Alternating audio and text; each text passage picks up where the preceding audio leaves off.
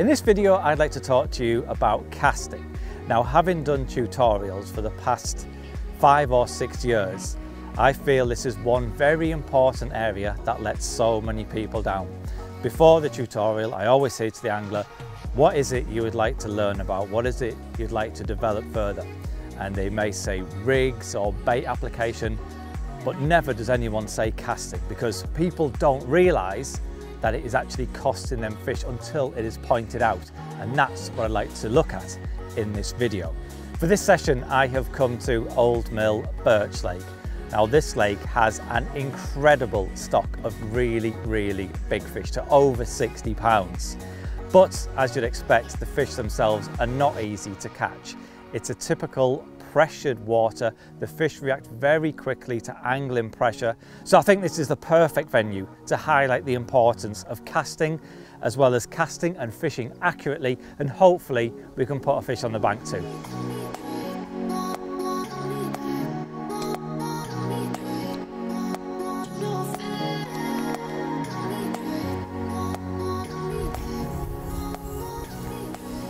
Now, many people look at casting as simply a means of getting their rig in the water, but it is so much more than that. In fact, it really is a skill within itself. Now, when I talk about the skill of casting, I don't just mean accuracy, which yes, is very important, but I also mean the manner in which the lead enters the water. And all too often, I see anglers completely ruining their chances with just one cast. Now again, I'm going to use the tutorial sessions as an example here, and there have been numerous occasions when it's been really tough going on a session, no signs of feeding fish. Then all of a sudden you get this small window of opportunity where the fish start feeding, and it may only last for a few short moments. And obviously you've got to make the most of these chances when they present themselves. And time again on sessions where there have been these fleeting moments, anglers have completely ruined their chances with just one cast. The lead has thundered in far too fast, right on top of feeding fish. The lead hasn't been controlled or slowed down in any way, and that lead hitting the water at full speed sounds like an atom bomb under the water, and that's it. Fish stop feeding as quickly as they started, and that's what we don't want to be doing, and I'm going to show you how you can avoid doing that right now. Now, to illustrate this point, I'm going to be using my leading rod, which is also my spod rod. And I just want to say that I do think it's really important to minimize the amount of casts going in the swim. I think every cast you make is going to reduce your chances of a quick bite. And you know, the more casts that are going on, the more pressure there is on the swim, the more disturbance, the more those fish are going to be on edge and become harder to catch. So I do think it is important to do as few casts as possible. And that is where accuracy is really important. So to improve your accuracy, the first thing I would say is to put your left foot forward. If you're right-handed, I'm right-handed, so my left foot forward and is pointing towards where I want the lead to land, which in this case is just in front of the remains of an old swim on the island there. So my left foot is now pointing directly at that old swim. I'm now going to put the rod kind of in my hip, also pointing at the same mark. So my left foot and the rod are both pointing at exactly the same place. Now that lead should go there. I could do this with my eyes closed, the lead will go there because my body, my stance, everything is pointing directly at the target. I see a lot of people stood with the feet together, maybe he's pointing over there and they're wanting to cast over there. Everything's kind of out of sync. You know, your body's shaped to cast one direction, your arms are shaped to cast another direction. What you end up having is your cast going sort of somewhere in between. So my foot and the rod are pointing at the mark on the island. Now I know a lot of people, they kind of stand there like this for quite a while, getting their aim. We did all the lining up beforehand, the foot and the rod were pointing in the place. So there should really be no need for this. I do find a lot of people, when they are doing this, they're kind of overthinking things, and I think, if anything, more mistakes can be made. So I'm already lined up, so I know the lead's going to go there, so I just bring the rod smoothly back and there we go. It's gone exactly where my foot is pointing. You could draw a line from my foot to that spot. It's gone exactly on that line. Now I was watching the flight of the lead all the way from as it left the rod to the spot. I was watching that lead, and I was keeping the line in check, controlling it, reducing the speed of which the lead was traveling. And just before the lead was about to hit the water, when the lead was perhaps a foot, 18 inches above the water, I then stopped the line on the spool, and the lead just dropped in just from a foot above the water. So what you had there was just a little tiny plop of the lead landing. If I hadn't have controlled the lead, that lead would have just travelled full speed into the water, drilled in like a missile. That makes such a thud. It makes such a loud sound under the water. And like I was using the tutorials as an example, those fish that were perhaps feeding in the area or in that vicinity, that lead thundering in at full speed, they're not going to hang about. So that one cast has done several things, really. It's got the rig in place in a nice controlled manner which hasn't spooked the fish in the area.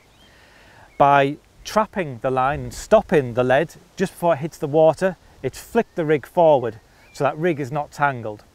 By controlling it down to the lake bed, I've built up an understanding of how deep the swim is, and by feeling that lead down on the bottom, it's told me that the lake bed is nice and clean there and the rig is presented perfectly. So I've just cast the lead in position right on the spot where I want to be fishing. I've still got the line trapped on my finger there. So what I'm going to do now is just put that line in the clip on the reel. So what that does, that now enables me to keep a recording of the distance which we're going to be fishing. So all I would need to do now is wrap the line around some distant sticks, then repeat the process with one of our actual fishing rods. Then I know that my fishing rod will be fishing at exactly that same spot. Now with this rod that I'm reeling in, my lead in about rod, I did say at the start that this is also my spod rod. So while I've used the lead to find the spot and make a record of the distance we're going to be fishing at, all I would need to do now to introduce some bait is simply take off that lead, put on a impact spod or a spom, and I can cast that back out onto that same mark, deliver some bait into the swim, wrap the rods out to the same distance, cast it back out over there, and I know my bait and my rigs are exactly on that same little spot. So I've just placed the rod on the ground. I've got one stick right by the butt, another one right by the tip. So the sticks are now placed 12 foot apart. It's a 12-foot rod. They're 12 foot apart, or 4 yards, or one wrap as we call it. And although you could place the sticks however far apart you like, it is good for future reference if you are going to be fishing a lake regularly, by always having the sticks the same distance apart. And if you are keeping notes, like for me for example, I like to keep all my spots that have produced well for me on all the lakes I fish. I make a note in the Swim Mapper app of the spots I would fish in the swim, the marks that have been productive or where I've seen fish. And also, I think the wrap has become almost a universal measurement in carp fishing. Quite often if you go into a new venue and you speak to the bailiff, they'll say, oh, it's a great spot at 20 wraps or 10 wraps or whatever. So it has become like a universal measurement, the 12 foot, 4 yard, one wrap. So I'm going to start by putting the lead by the left stick. The reason I do that is by always starting on the left, I will always have an even number of wraps on the left and an odd number of wraps on the right. That way you just know if you've miscounted. Okay, so that's 1, 2, 3, 4, 5, 6, 7, 8, 9, 10, 11, 12, 13. So it's 13 and slightly over half. So yeah, 13.6 wraps if we're going to be exact. So what I would do now, I can wrap out my fishing rod to exactly that same distance.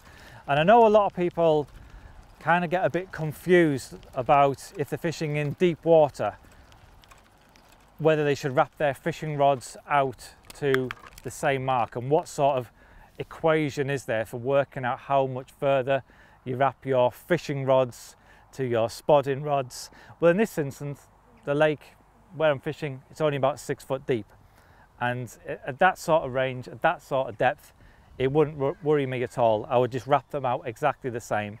And it all depends on where you're hitting the clip anyway with your spod rod. If you're hitting the clip back here, obviously the spod isn't going to be traveling as far as if you're hitting the clip there. So I'd have a little bit of a scattering of bait. I don't want everything totally tight on a bin lid. I'd be hitting the clip some here, some there. That way I've got a little bit of a little spread of bait for which me to drop a rig on. So what I'm doing now, I'm wrapping out my fishing rod to the same distance as the leading around and spodding rod, which was 13.6 wraps. So 1, 2, 3, 6, 7, 8, 9, 10, 11, 12, 13, just over half. Just need that stone. Put that in the clip. So that's wrapped up to 13.6 wraps, exactly the same as the lead and about rod. So what I'm going to do now is take the lead off the lead and about rod, put on a spod, get a bit of bait in, get the fishing rod in place, and I know everything is all fishing on that nice tight little mark. Now, I said before that my leading rod is also my spodding and spomming rod, and the way that works is I have the lead here attached to a quick release loop, and all that is, it's just a big overhand loop tied at the end of the shock leader, and on the end of that loop I've tied another loop just to create a tag, and when you pull on that tag, that opens the loop. I can then take the lead off and attach my spom. So it's just a case of passing the big loop through and then quickly change from the lead to the spom. I have in the past used quick change and snap links, but after sort of heavy use through the day I have had them come off, whereas I just find that is a lot more reliable and it works a treat. So the spom is now attached. This is the midi spom. There are other sizes in the range, but for the distance I'm going to be casting and the amount of bait I want to introduce, this size spom is absolutely perfect. So we're all wrapped up, all clipped up, ready to go. Let's get some bait in the swim. So the spom is loaded up, we're wrapped up, we're clipped up, ready to get some bait in the swim. You'll notice I am wearing a glove, a spom glove.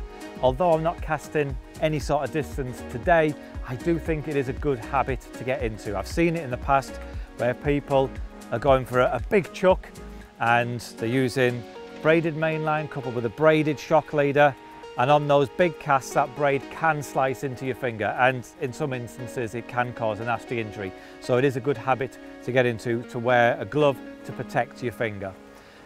Before we cast out, it's important to take up the exact same position we did when we clipped up on the reel. So I've kind of got a little marker in the gravel here right next to my rods. I can see where my feet were placed.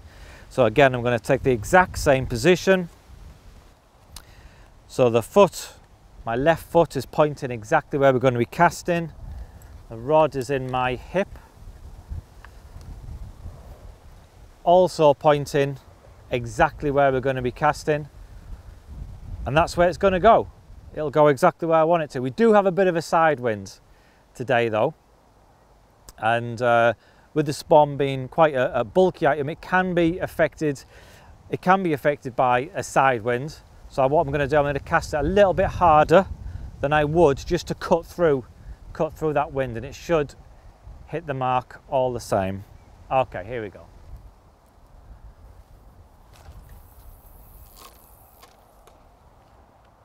So now I've got the bait on the spot. I'm now going to repeat the exact same process with the actual fishing rod. So this is all wrapped up and clipped up to the same distance. This is the rig I'm going to be using. I'll tell you a little bit more about it in more detail in a short while, but it's basically a Ronnie rig there, baited with a washed out pink Carp Freaks pop-up, and yeah, it's a nice low lying pop-up, something that's nice and visual, and hopefully it's enough to tempt us a bite.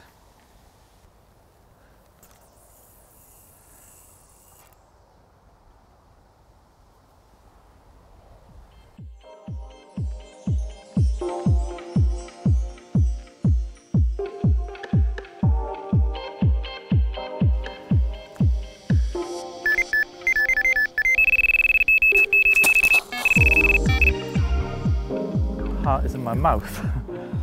It's gone right round an island. It's starting to come back through though.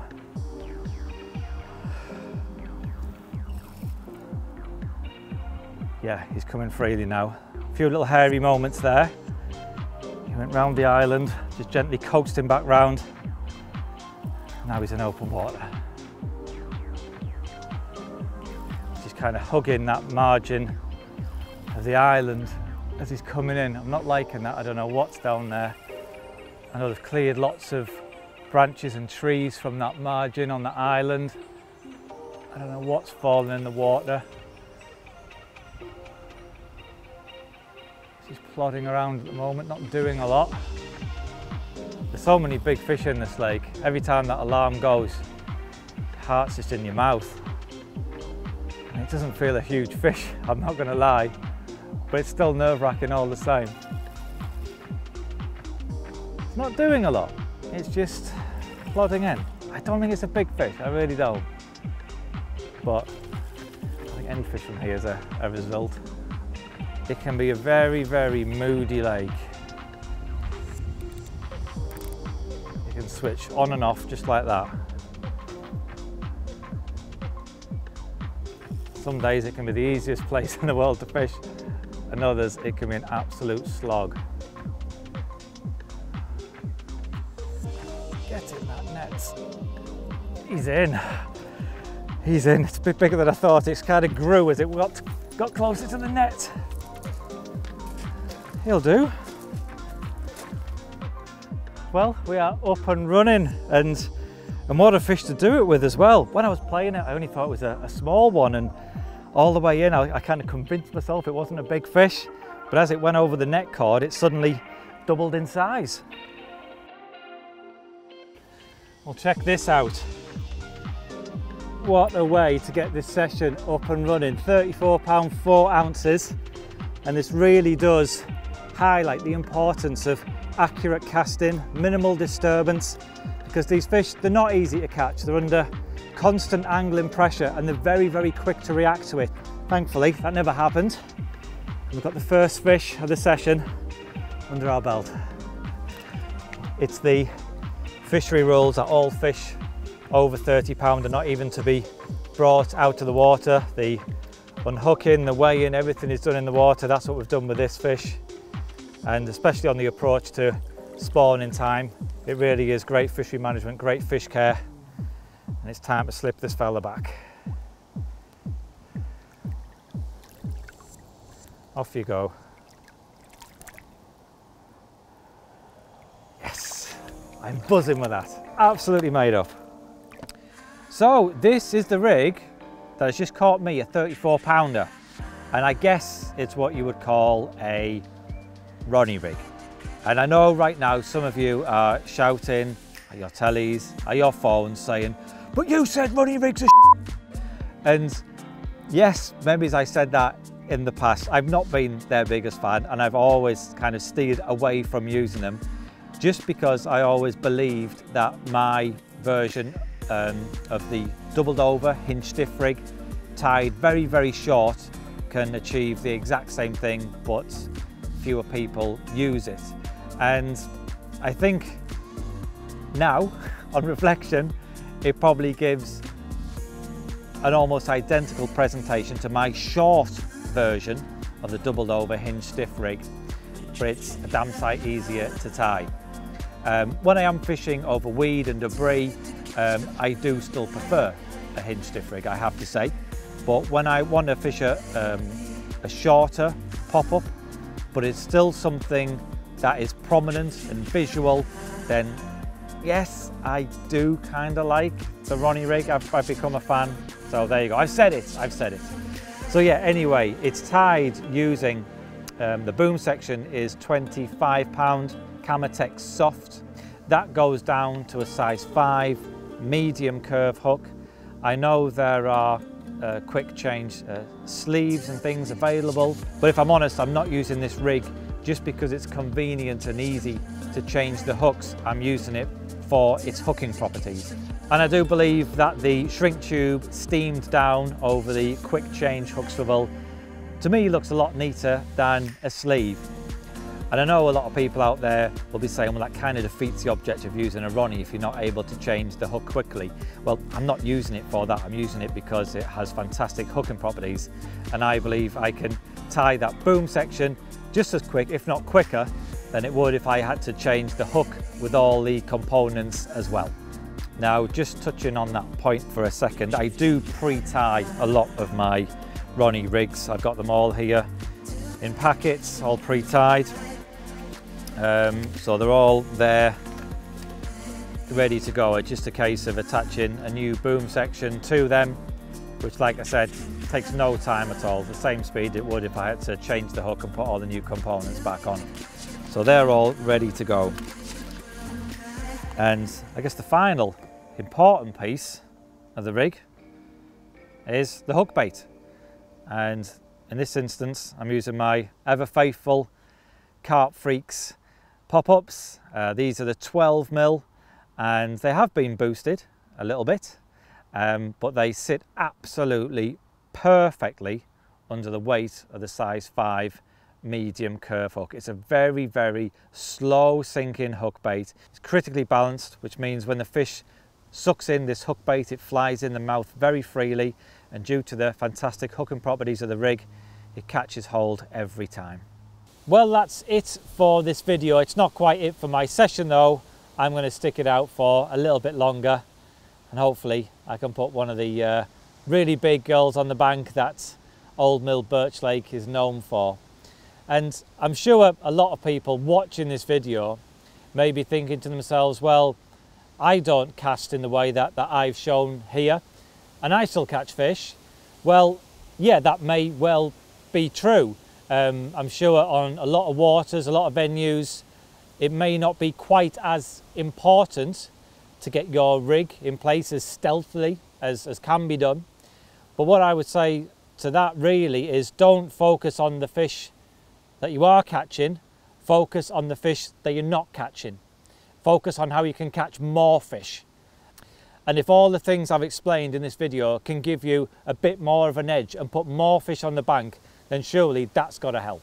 But that is it from me for now. If you've enjoyed watching this video, please give it a like, and don't forget to subscribe to the Foxinternational YouTube channel, where you can check out loads of videos full of hints and tips just like this one.